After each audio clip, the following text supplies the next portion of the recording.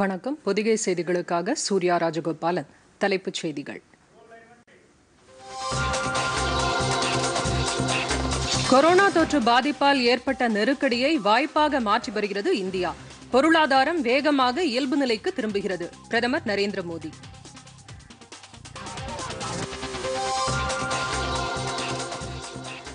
தில்லியில் கொரோனா பாதிப்பை கட்டுப்படுத்துவது குறித்து உள்துறை அமைச்சர் அமித்ஷா ஆய்வு.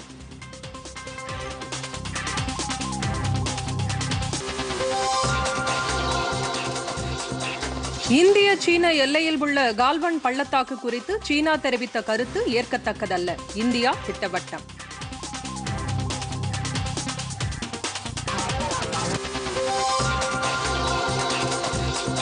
ஐநா பாதுகாப்பு கவுன்சிலில் நிரந்தரமல்லாத உறுப்பு நாடாக இந்தியா தேர்வானதற்கு ஆதரவளித்த உலக நாடுகளுக்கு பிரதமர் நரேந்திர மோடி நன்றி. இந்தியாவிற்கு பல்வேறு நாடுகள் வாழ்த்து.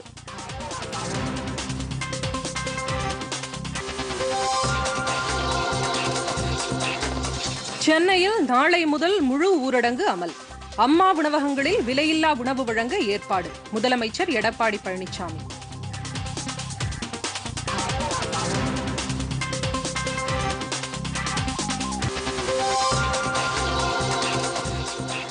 ஜூலை முதல் வாரத்தில் 12ஆம் வகுப்பு பொதுத் தேர்வு முடிவுகள் வெளியிடப்படும். பள்ளிக்கல்வித்துறை அமைச்சர் செங்கோட்டையன்.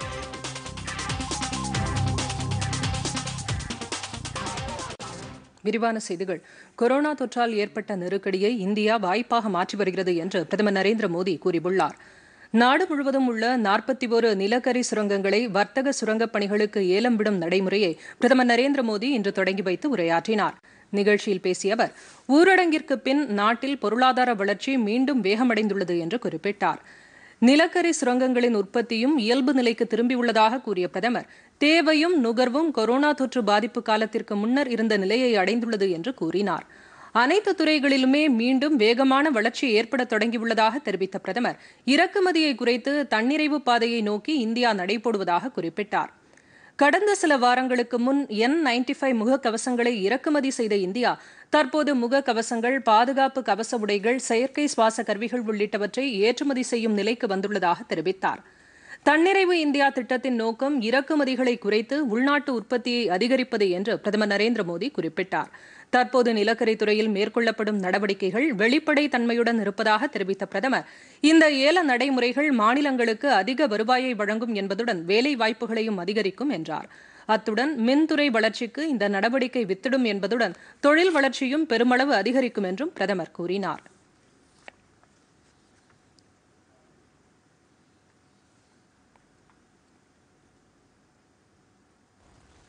एनर्जी सेक्टर में भारत को आत्मनिर्भर बनाने के लिए, सेल्फ रिलायंट बनाने के लिए एक बहुत बड़ा कदम उठाया जा रहा है. ये कार्यक्रम सिर्फ कोल माइनिंग से जुड़े एक सेक्टर से जुड़े रिफॉर्म्स को जमीन पर उतारने का ही है ऐसा नहीं है, बल्कि ये 130 करोड़ एस्पिरेशंस को रियलाइज करने का कमिटमेंट है. ये हमारे युवा साथियों के लिए रोजगार के लाखों अवसर तैयार करने की शुरुआत है. இந்த நிகழ்ச்சியில் மத்திய நிலக்கரித்துறை அமைச்சர் பிரகலாத் ஜோஷி உள்ளிட்டோர் கலந்து கொண்டனர். இந்தியா சீனா எல்லை பிரச்சினை குறித்து விவாதிக்க பிரதமர் நரேந்திர மோடி நாளை அனைத்துக் கட்சி கூட்டத்தை கூட்டியுள்ளார். லடாக் எல்லையில் இந்திய சீன துருப்புகளுக்கிடையே ஏற்பட்ட மோதலில் 20 ராணுவ வீரர்கள் வீரமரணம் அடைந்தனர். இந்த பிரச்சினை குறித்து அனைத்துக் கட்சி கூட்டத்தை மத்திய அரசு கூட்ட வேண்டும் என்று காங்கிரஸ் வலியுறுத்தியிருந்தது. இந்நிலையில் நாளை மாலை 5 மணிக்கு புதுதில்லியில் அனைத்துக் கட்சி கூட்டம் நடைபெறும் என பிரதமர் அலுவலகம் வெளியிட்ட தகவல் தெரிவிக்கிறது. அனைத்து கட்சித் தலைவர்களும் இந்த கூட்டத்தில் காணொலி காட்சி மூலம் பங்கேற்பார்கள் என்று தெரிவிக்கப்பட்டுள்ளது.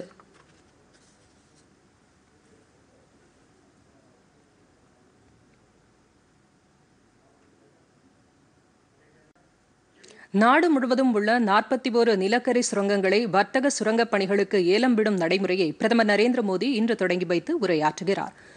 கொரோனா ஊரடங்கு அமலில் உள்ள நிலையில் ஏற்கனவே சுயசார்பு இந்தியா திட்டத்தின் கீழ் நிலக்கரி சுரங்கங்கள் ஏலத்திற்கு விடப்படும் என்ற பிரதமர் வெளியிட்ட அறிவிப்பை தொடர்ந்து இந்த சுரங்கங்கள் ஏலத்திற்கு விடப்படவுள்ளன. மத்திய நிலக்கரித்துறை அமைச்சகமும் ஃபிக்கியும் இணைந்து ஏல நடைமுறைக்கு ஏற்பாடு செய்துள்ளன. 2 கட்ட மின்னணு ஏல நடைமுறைக்கு திட்டமிடப்பட்டுள்ளது. இந்த ஏலத்தை தொடங்கி வைத்து பிரதமர் உரையாற்றவுள்ளார். எரிசக்தி, எஃகு, அலுமினியம் மற்றும் இரும்பு தொழிற்சாலைகளுக்கு அடிப்படை ஆதார தேவையாக நிலக்கரி விளங்குகிறது. தற்போது வர்த்தக ரீதியில் நிலக்கரி சுரங்கங்களை ஏலம் விடுவதன் மூலம் புதிய தொடக்கம் ஏற்படும் என்று மத்திய அரசின் தகவல்கள் தெரிவிக்கின்றன. இதன் மூலம் நாட்டின் எரிசக்தி தேவையை பூர்த்தி செய்வதுடன் தற்சார்பு நிலையை இந்தியா அடைய முடியும் என்பதுடன் தொழிற்சாலை மேம்பாடும் உருவாகும் என எதிர்பார்க்கப்படுகிறது. இது தொடர்பாக பிரதமர் அலுவலகம் வெளியிட்டுள்ள அறிக்கையில், வரலாற்று சிறப்புமிக்க அரசின் இந்த நடவடிக்கையால் உற்பத்தியை அதிகரிப்பதில் தனியார் பங்களிப்பு உத்வேகம் பெறும் என்றும், போட்டி அதிகரித்து உற்பத்தி திறன் நவீன உபகரணங்களின் மூலம் விரிவுபடுத்தப்படும் என்றும் தெரிவிக்கப்பட்டுள்ளது.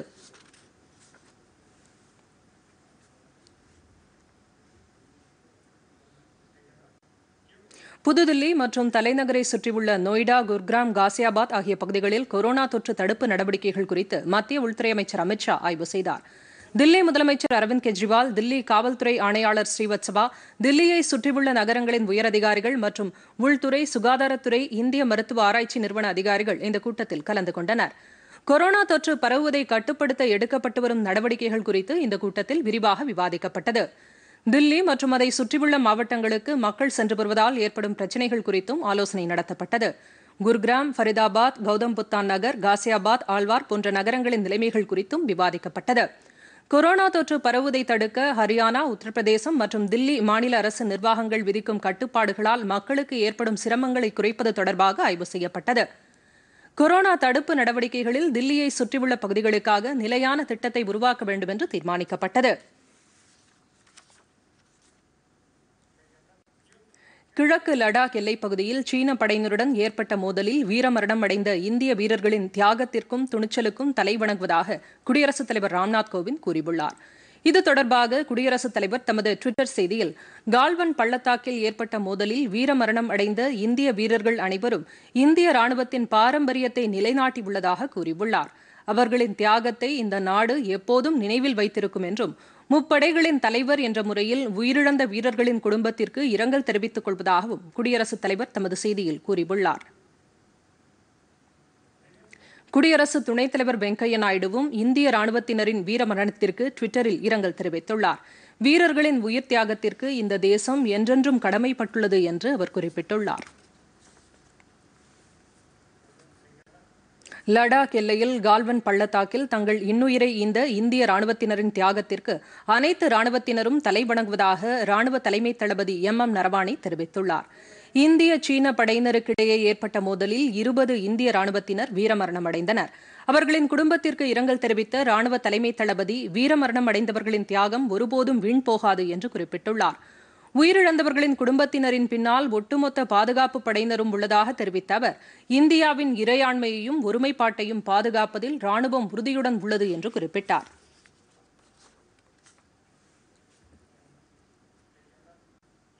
கிழக்கு லடாக்கில் அடங்கிய கால்வன் பள்ளத்தாக்கு சீனாவின் ஒரு பகுதி என அந்நாட்டு அரசு தெரிவித்திருப்பதற்கு இந்தியா கண்டனம் தெரிவித்துள்ளது. இது தொடர்பாக புதுதில்லியில் செய்தியாளர்களிடம் பேசிய வெளியுறவுத்துறை செய்தித் தொடர்பாளர் அனுராக் ஸ்ரீவத்சவா, சீனாவின் இந்த கூற்று மிகைப்படுத்தப்பட்ட அடிப்படையற்றது என்று கூறினார். மேலும் இரு நாடுகளுக்கும் இடையே இந்த பிரச்சனையில் செய்து கொள்ளப்பட்ட புரிந்துணர்வு ஒப்பந்தத்திற்கு முரணான வகையில் சீனாவின் கூற்று உள்ளது என்றும் அவர் குறை கூறினார். இது தொடர்பாக ஏற்கனவே தெரிவிக்கப்பட்டபடி சீன வெளியுறவு அமைச்சர் லடாக் பகுதியில் ஏற்பட்ட சூழ்நிலை குறித்து தொலைபேசியில் தொடர்பு கொண்டு பேசியதையும் அனுராக் ஸ்ரீவத்சவா சுட்டிக்காட்டினார்.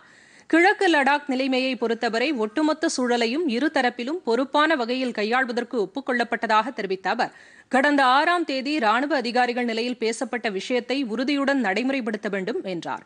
இந்த பேச்சுவார்த்தைக்கு முரணான வகையில் சீனா தற்போது கால்வன் பள்ளத்தாக்கு குறித்து கருத்து தெரிவித்திருப்பதாக அவர் குறிப்பிட்டார். முன்னதாக கால்வன் பள்ளத்தாக்கில் நிகழ்ந்த சம்பவம் குறித்து இந்தியா சார்பில் சீனாவிடம் கடும் எதிர்ப்பு தெரிவிக்கப்பட்டது. இந்த சம்பவத்தால் இருதரப்பு நல்லுறவுகளில் மிகப்பெரிய தாக்கம் ஏற்படும் என வெளியுறவு அமைச்சர் ஜெய்சங்கர் அந்நாட்டு அமைச்சரிடம் பேசுகையில் உறுதிபட தெரிவித்தார். கிழக்கு லடாக் எல்லைப் பகுதியில் ஏற்பட்ட மோதலை தொடர்ந்து இந்தியா, திபெத் எல்லை காவல்படை உயரதிகாரிகள், எல்லை சாலை நிறுவன அதிகாரிகள், மத்திய பொதுப்பணித்துறை அதிகாரிகளுடன் உள்துறை அமைச்சகம் தொடர்பு கொண்டு எல்லையில் நிலவும் சூழல் குறித்து கேட்டறிந்தது. புதுதில்லியில் உள்துறை அமைச்சக அதிகாரிகள் நேற்று இந்த பாதுகாப்பு படையினரின் உயரதிகாரிகளை அழைத்து எல்லைப் பகுதியில் கட்டமைப்பு மேம்பாட்டு பணிகள் குறித்து கேட்டறிந்தனர். உள்துறை அமைச்சகத்தின் எல்லை மேலாண்மை பிரிவைச் சேர்ந்த அதிகாரிகள் இந்த கூட்டத்தில் பங்கேற்றனர். எல்லை மாவட்டங்களில் சாலை திட்டப் பணிகள் தாமதமாவதற்கான காரணங்கள் குறித்தும் அந்த பணிகளை விரைவுபடுத்துவது குறித்தும் அப்போது விவாதிக்கப்பட்டது.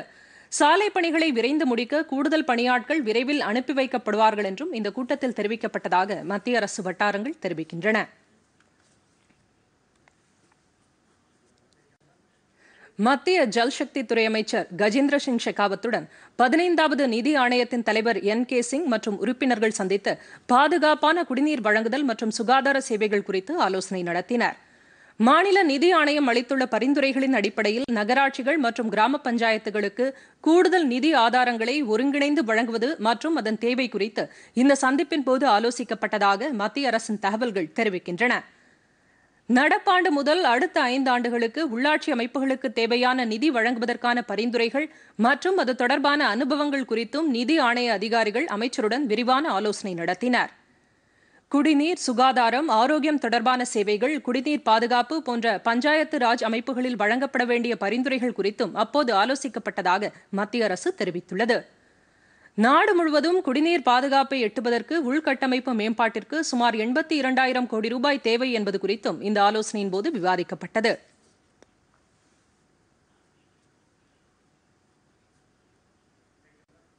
ஐநா பாதுகாப்பு கவுன்சிலில் நிரந்தரமல்லாத உறுப்பு நாடாக இந்தியா தேர்ந்தெடுக்கப்பட்டுள்ளது. அடுத்த 2 ஆண்டுகளுக்கு இந்தியா இந்த பொறுப்பில் நீடிக்கும். 193 நாடுகளை உறுப்பினர்களாக உள்ள ஐநா பொதுச்சபையில் இந்தியாவுக்கு 184 நாடுகளின் ஆதரவு கிடைத்தது. இந்தியா தவிர அயர்லாந்து, மெக்சிகோ, நார்வே ஆகிய நாடுகளும் பாதுகாப்பு கவுன்சிலில் நிரந்தரமல்லாத உறுப்பு நாடுகளாக நேற்று தேர்வு செய்யப்பட்டுள்ளன. என்றாலும் இந்த போட்டியில் கனடா வெற்றி பெற முடியவில்லை. வரும் 2022ஆம் ஆண்டு வரை ஐநா பாதுகாப்பு கவுன்சிலில் இந்தியா நிரந்தரமல்லாத உறுப்பு நாடாக நீடிக்கும். ஐநா பாதுகாப்பு கவுன்சில் என்பது மிகவும் சக்தி வாய்ந்த அமைப்பாகும். இதில் சீனா, பிரான்ஸ், ரஷ்யா, பிரிட்டன், அமெரிக்கா ஆகிய 5 நாடுகள் நிரந்தர உறுப்பு நாடுகளாக அங்கம் வகிக்கின்றன.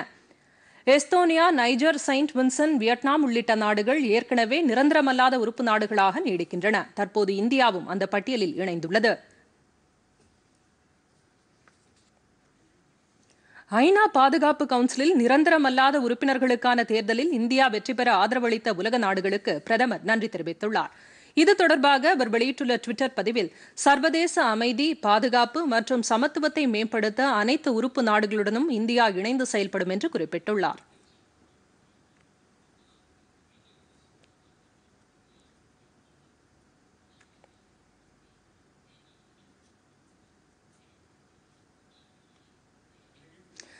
இந்தியாவின் வெற்றிக்கு ஐநா பாதுகாப்பு சபையில் உள்ள பல்வேறு நாடுகளும் வாழ்த்து தெரிவித்துள்ளன. Russia, France, Belgium, Vietnam, Germany, Indonesia உள்ளிட்ட நாடுகள் ஐநா பாதுகாப்பு கவுன்சிலில் நிரந்தரமல்லாத உறுப்பு நாடுகளாக தேர்வு செய்யப்பட்ட இந்தியா, அயர்லாந்து, மெக்சிகோ, நார்வே ஆகிய நாடுகளுக்கு வாழ்த்துக்களை தெரிவித்துள்ளன. வந்தே பாரத் திட்டத்தின் 3ஆம் கட்ட பணிகளின் அடிப்படையில் கிழக்கு ஆப்பிரிக்க நாடான மடகாஸ்கரிலிருந்து 85 இந்தியர்கள் சிறப்பு விமானம் மூலம் தாயகம் திரும்பினர். இந்தியாவை பூர்வீகமாக கொண்ட சுமார் 20,000க்கும் மேற்பட்டோர் மடகாஸ்கரில் பல்வேறு நிறுவனங்களில் பணியாற்றி வருகிறார்கள். தெற்கு இந்திய பெருங்கடலில் அமைந்துள்ள தீவு நாடான இங்கிருந்து கொரோனா ஊரடங்கால் தாயகம் திரும்ப விருப்பம் தெரிவித்திருந்தவர்களில் 85 பேர் சிறப்பு விமானம் மூலம் இந்தியா அனுப்பி வைக்கப்பட்டதாக அந்நாட்டிற்கான இந்திய தூதர் அபய்குமார் தெரிவித்தார். பயணிகள் அனைவரும் பாதுகாப்புடன் அனுப்பி வைக்கப்பட்டதாகவும் அவர்களுக்கு உரிய பரிசோதனைகள் நடத்தப்பட்டதாகவும் அவர் மேலும் கூறினார்.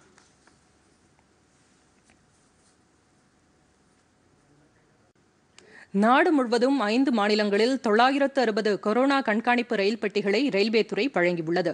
தில்லி, உத்தரப்பிரதேசம், ஆந்திரா, தெலுங்கானா, மத்திய பிரதேசம் ஆகிய மாநிலங்களில் கொரோனா தொற்றுக்கு சிகிச்சை பெறுவோருக்கு வசதியாக மாற்றியமைக்கப்பட்ட சுமார் 960 ரயில் பெட்டிகள் அனுப்பி வைக்கப்பட்டிருப்பதாக ரயில்வே அமைச்சகம் தெரிவித்துள்ளது. இவற்றில் 503 பெட்டிகள் தில்லிக்கும், 372 பெட்டிகள் உத்தரப்பிரதேசத்திற்கும், தெலங்கானாவுக்கு 60 பெட்டிகளும், ஆந்திர மாநிலத்திற்கு 20 பெட்டிகளும், மத்திய பிரதேசத்திற்கு 5 பெட்டிகளும் அனுப்பி வைக்கப்பட்டிருப்பதாக ரயில்வே அமைச்சக அறிக்கை தெரிவிக்கிறது. மாநில அரசுகள் விடுத்த கோரிக்கையை ஏற்று ரயில்வே இந்த ஒதுக்கீட்டை செய்ததாக தெரிவிக்கப்பட்டுள்ளது.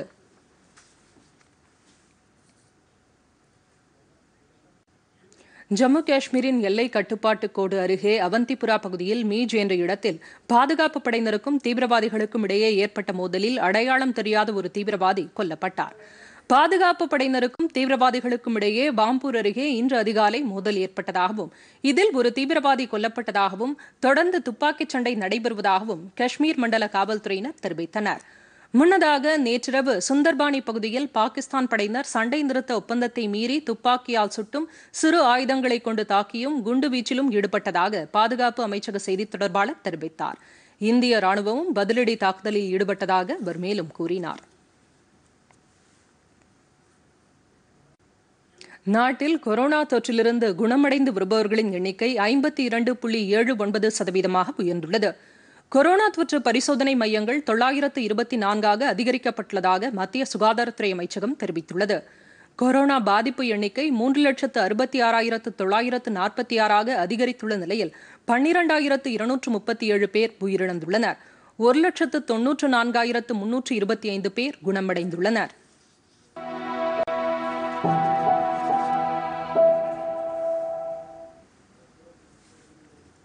நாட்டிலேயே அதிகபட்சமாக மகாராஷ்டிராவில் கொரோனா தொற்றால் 1,16,752 பேர் பாதிக்கப்பட்டுள்ளனர்.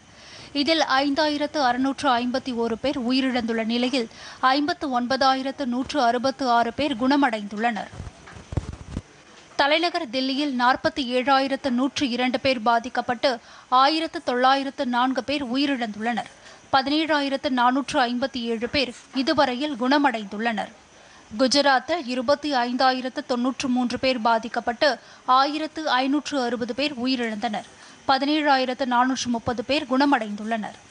உத்தரப்பிரதேசத்தில் பாதிப்பு எண்ணிக்கை 14,598 இறப்பு எண்ணிக்கை 435 உள்ளது.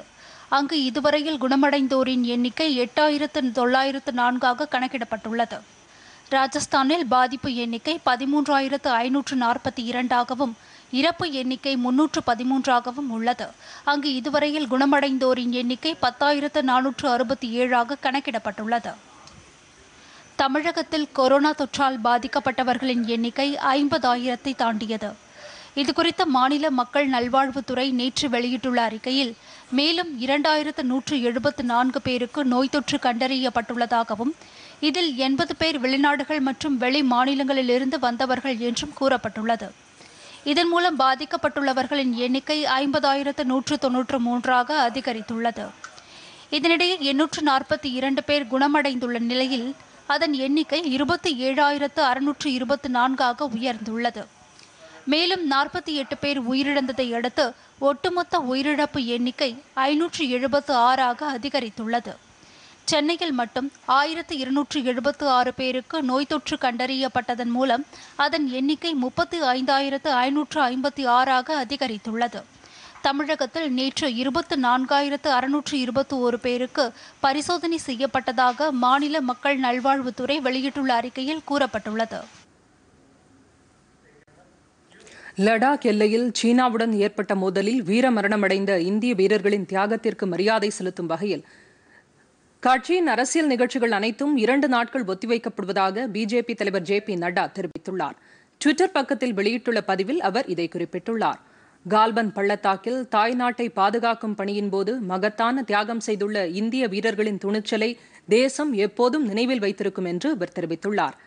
வீரமரணம் அடைந்தவர்களுக்கு அஞ்சலி செலுத்தியுள்ள நட்டா நாடு அவர்களுக்கு கடன்பட்டிருப்பதாக குறிப்பிட்டுள்ளார்.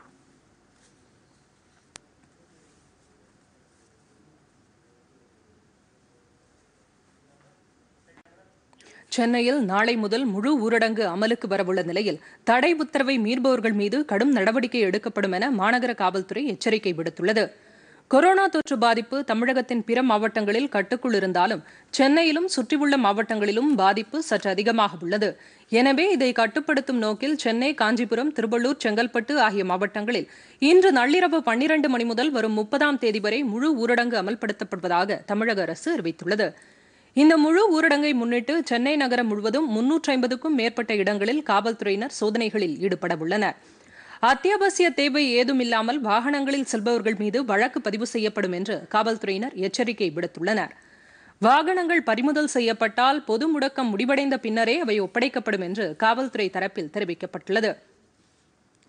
இது தவிர முழு ஊரடங்கை கடுமையாக அமல்படுத்தும் நோக்கில் சென்னையிலும் புறநகர் பகுதிகளிலும் 15,000க்கும் மேற்பட்ட காவல்துறையினர் பாதுகாப்பு பணிகளில் ஈடுபட உள்ளனர். ஊரடங்கு அமலுக்கு வருவதை முன்னிட்டு சென்னை நகருக்கு வரும் அனைத்து சாலைகளும் மூடப்படும் என்று காவல்துறையினர் தெரிவித்துள்ளனர். விதிமுறைகளை மீறி கடைகள் திறக்கப்பட்டால் மாநகராட்சி அதிகாரிகளின் ஒத்துழைப்புடன் அவற்றிற்கு சீல் வைக்கப்படும் என்றும் காவல்துறை கூறியுள்ளது.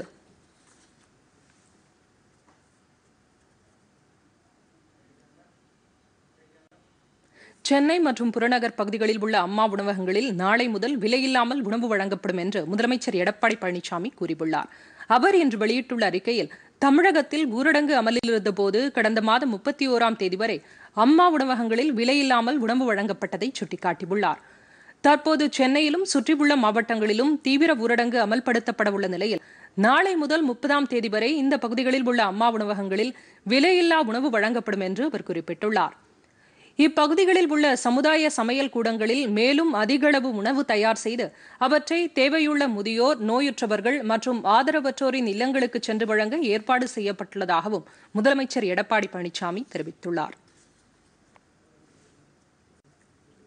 ஜூலை முதல் வாரத்தில் 12ஆம் வகுப்பு பொதுத் தேர்வு முடிவுகள் வெளியிடப்படும் என்று பள்ளிக்கல்வித்துறை அமைச்சர் கே. செங்கோட்டையன் கூறியுள்ளார். ஈரோடு அருகே இன்று செய்தியாளர்களிடம் பேசிய அவர், ஊரடங்கு காரணமாக பாட புத்தகங்கள் அச்சடிக்கும் பணியில் சற்று தாமதம் ஏற்பட்டதாகவும், புத்தகங்கள் தயாரானதும் மாணவர்களுக்கு வழங்குவது குறித்து அறிவிக்கப்படும் என்றும் தெரிவித்தார்.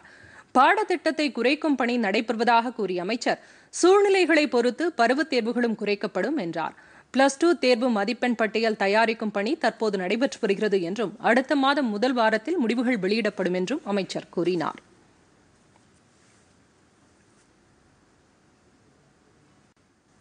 சென்னை பெருநகரில் கடந்த 24 மணி நேரத்தில் 144 தடை உத்தரவை மீறிய குற்றத்திற்காக 1054 வழக்குகள் பதிவு செய்யப்பட்டுள்ளன.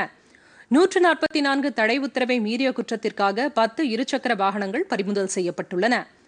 6 ஆட்டோக்கள், 2 இலகுரக வாகனங்கள் உட்பட மொத்தம் 18 வாகனங்கள் பறிமுதல் செய்யப்பட்டுள்ளதாக காவல்துறை ஆணையம் வெளியிட்டுள்ள செய்திக்குறிப்பில் தெரிவிக்கப்பட்டுள்ளது. பெண்கள் மற்றும் குழந்தைகள் யோகா பயிற்சியை எளிதாக மேற்கொள்ளும் வகையில் மதுரையில் ஆன்லைன் இலவச யோகா வகுப்புகள் தொடங்கப்பட்டுள்ளன. கொரோனா தொற்று காரணமாக மக்கள் நடமாட்டத்திற்கு கட்டுப்பாடுகள் விதிக்கப்பட்டுள்ள நிலையில் வீட்டில் இருந்தவாறே எளிதாக யோகா பயிற்சியை மேற்கொள்ளும் வகையில் இந்த ஆன்லைன் பயிற்சி அளிக்கப்படுகிறது. யோகா பயிற்சி முறையாக செய்து வரும் நிலையில் எதிர்ப்பு சக்தி மேம்படும் என்று மகாத்மா காந்தி யோகா நிறுவன இயக்குநர் கங்காதரன் தெரிவித்தார். தொடர்ந்து யோகா பயிற்சியில் ஈடுபட்டு வந்தால் பல நோய்களை தடுக்க முடியும் என்றும் அவர் கூறினார். நம்முடைய பிரதமர் மோடி அவர்கள் சொன்னது போல் எல்லா மக்களும் வீட்டில் இருந்தபடியே யோகாவை செய்வதற்காக ஆன்லைன் மூலம் யோகாவை பயிற்சி கொடுத்துட்டு வருகிறோம். இலவசமாக மக்கள் இலவசமாக பண்ணணும், அவங்க வீட்டில் இருந்தபடியே இந்த பயிற்சியை செய்து ஒவ்வொரு தனிநபர் நலத்தையும் மன அமைதியும் ஏற்படுத்தக்கூடிய பயிற்சிகளை தொடர்ந்து பயிற்சி கொடுத்து வருகிறோம்.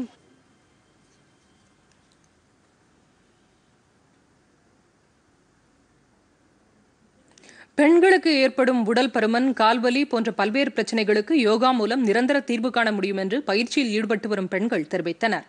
உடல் நலன் மட்டுமல்லாமல் மன உளைச்சல் போன்ற பிரச்சனைகளுக்கும் யோகா நல்ல தீர்வாக உள்ளது. என் பேர் உமா மகேஸ்வரி. ஃபஸ்ட்டு எனக்கு யோகா பற்றி எதுவுமே தெரியாது. அதை பற்றி ஒரு நம்பிக்கை இல்லாமல் தான் இருந்தேன். ஆனால் எனக்கு உடல்நிலையில் நிறைய பிரச்சனைகள் இருந்தது. மெயினாக வெரிகோஸ் ப்ராப்ளம் அதிகமாக இருந்தது. கால் வலி ரொம்ப இருந்தது. என்னால் ரொம்ப நேரம் நிற்க முடியாது, ரொம்ப சிரமப்பட்டேன். நரம்பு மண்டலங்கள்லாம் ரொம்ப சுருண்டு எனக்கு காலில் ரொம்ப பிரச்சனை கொடுத்தது. அப்புறம் சில நண்பர்கள் மூலமாக நீங்கள் யோகா பண்ணிங்கன்னா இதுக்கு நல்ல தீர்வு கிடைக்கிது, வலியில்லா மருத்துவம் உங்களுக்கு இயற்கையாகவே நல்ல பெனிஃபிட் கிடைக்கும், நீங்கள் இதை ட்ரை பண்ணி பாருங்கன்னு சொன்னாங்க. சரி, நம்மளும் இதை ட்ரை பண்ணி பார்க்கலாமே அப்படின்னு தான் நான் யோகா கிளாஸ் வந்தேன். இப்போ வந்ததுக்கப்புறம் எனக்கு வெரிகோஸ் ப்ராப்ளம் அறவே இல்லை, வலி சுத்தமாக இல்லை. என் பேர் சோபனா. முதல்ல என்னுடைய உடல்நிலைக்காக தான் நான் இந்த யோகாவுக்கு வரணும்னு சொல்லி நினச்சேன். எனக்கு கர்ப்பப்பையில் ஃபைப்ராய்ட் கட்டி இருக்குது. டாக்டர்ஸ்ட்டு போனப்போ இதுக்கு ஒரே தீர்வு சர்ஜரி அப்படின்னு சொல்லி சொன்னாங்க. நான் அதுக்கு பிறகு வெயிட் லாஸ் பண்ணணும் அப்படின்னா நீங்கள் யோகா இந்த மாதிரி பண்ணணும் அப்படின்னு தான் சொன்னாங்க.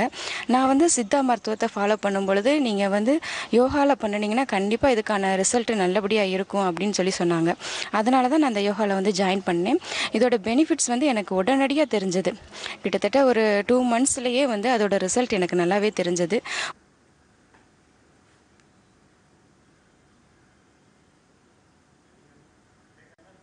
சர்வதேச அளவில் நாளுக்கு நாள் கொரோனா தொற்று எண்ணிக்கை அதிகரித்து வருகிறது. இதுவரையில் 84,08,883 பேர் பாதிக்கப்பட்டுள்ளனர். 4,51,472 பேர் உயிரிழந்துள்ளனர். 44,18,788 பேர் நோய் தொற்றிலிருந்து குணமடைந்துள்ளனர்.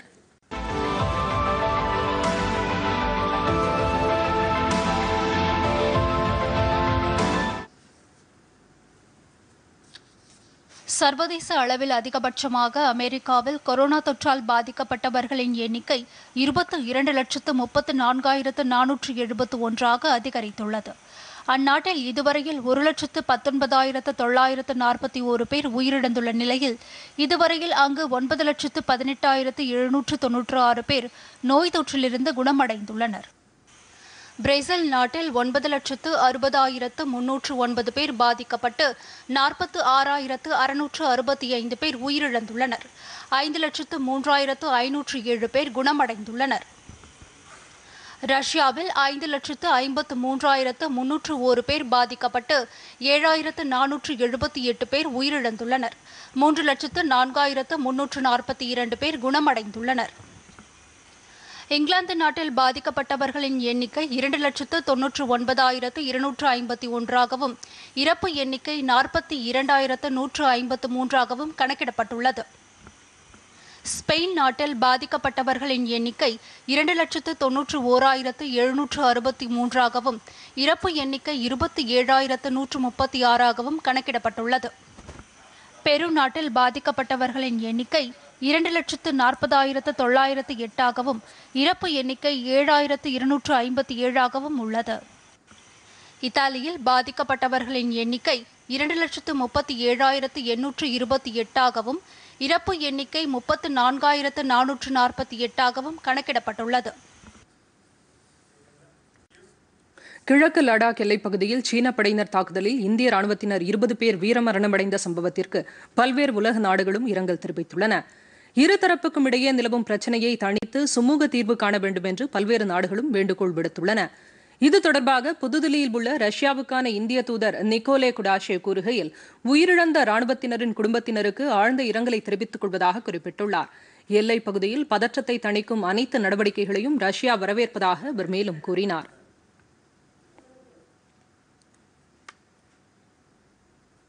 இதேபோல் புதுதில்லியில் உள்ள பிரிட்டன் தூதரக செய்தித் தொடர்பாளர் கூறுகையில், இந்தியாவும் சீனாவும் பேச்சுவார்த்தைகளை தொடர வேண்டும் என கேட்டுக் கொண்டுள்ளார். எல்லை தொடர்பான பிரச்சினைகளை பேச்சுவார்த்தை மூலம் தீர்வு காண வேண்டும் என்றும், அண்மையில் நடந்த சம்பவம் கவலை அளிக்கக்கூடியது என்றும் குறிப்பிட்டுள்ளார். இதேபோல் ஐரோப்பிய யூனியன் செய்தித் தொடர்பாளர் வர்ஜீனியா ஹைட்ரிக்சன் இருநாட்டு எல்லையில் அமைதி மற்றும் ஸ்திரத்தன்மையை பாதுகாக்க வேண்டியது அவசியம் என்று வலியுறுத்தியுள்ளார். பதற்றத்தை குறைக்க பேச்சுவார்த்தையை தொடர வேண்டும் என்றும் அவர் கேட்டுக் கொண்டுள்ளார். புதுதில்லியில் உள்ள இந்தியாவுக்கான ஆஸ்திரேலிய தூதர் பாரி ஓஃபாரல் வீரமரணமடைந்த ராணுவத்தினரின் தியாகத்திற்கு தலைவணங்குவதாகவும், ஆஸ்திரேலியாவின் சார்பில் அவர்களின் குடும்பத்தினருக்கு இரங்கல் தெரிவிப்பதாகவும் கூறியுள்ளார்.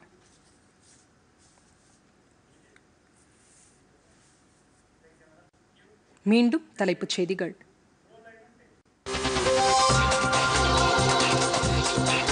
கொரோனா தொற்று பாதிப்பால் ஏற்பட்ட நெருக்கடியை வாய்ப்பாக மாற்றி வருகிறது இந்தியா. பொருளாதாரம் வேகமாக இயல்பு நிலைக்கு திரும்புகிறது. பிரதமர் நரேந்திர மோடி.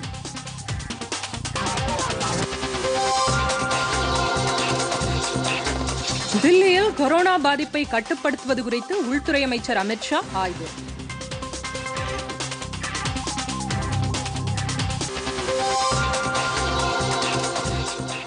இந்திய சீன எல்லையில் உள்ள கால்வன் பள்ளத்தாக்கு குறித்து சீனா தெரிவித்த கருத்து ஏற்கத்தக்கதல்ல. இந்தியா திட்டவட்டம்.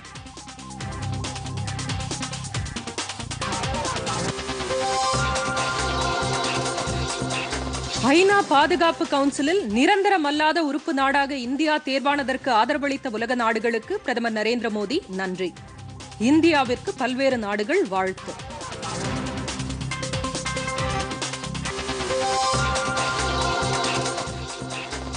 சென்னையில் நாளை முதல் முழு ஊரடங்கு அமல்.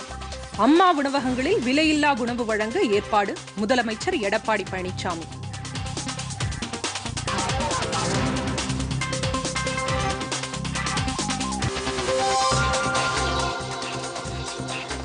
ஜூலை முதல் வாரத்தில் 12ஆம் வகுப்பு பொதுத் தேர்வு முடிவுகள் வெளியிடப்படும். பள்ளிக்கல்வித்துறை அமைச்சர் செங்கோட்டையன். பொதிகை செய்திகளை யூடியூபில் தமிழ் நியூஸ் தூர்தர்ஷன் என்ற சேனலிலும், ட்விட்டரில் Tamil news Doordarshan @DD news Chennai என்ற பக்கத்திலும் காணலாம்.